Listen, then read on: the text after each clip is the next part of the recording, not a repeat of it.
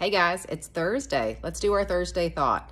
This week, I wanted to address something that a lot of people have been asking me. And as I told you when I started this series, I would love to know what it is that you want to talk about on Thursday Thoughts. And this is something that everyone I am running into in my condo building, just in passing, is asking me, and that is now a good time to buy or sell? So certainly we typically have a very active spring market in the district. We are off about 17% this year, which is not actually terrible. We had predicted something closer to 50. So we are definitely moving property. People are definitely buying and selling. And yes, it is a good time to do either. And let me tell you why from both sides of the transaction.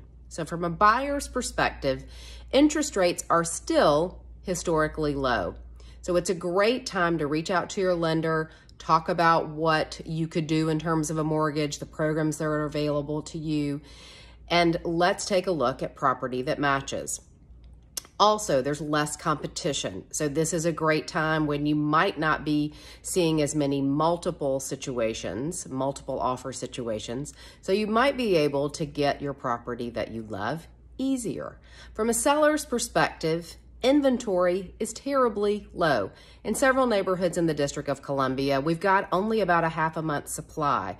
So it is a wonderful time to be putting your property on the market, ready to go and priced right. Now, as a seller, you may be saying, well, Sherri, you just told me that there aren't that many buyers out. No, they're not, but the buyers that are out are serious. They're not what you might call a looky-loo. We still can't do in-person open houses, so people aren't just coming by on a Saturday because they're out to brunch and they want to see your house. If they are out and they are searching, they are serious, they're ready to buy, and your house may be one of 2 or maybe 3 or 4 that are available, and so you've got a better chance of getting a really great buyer.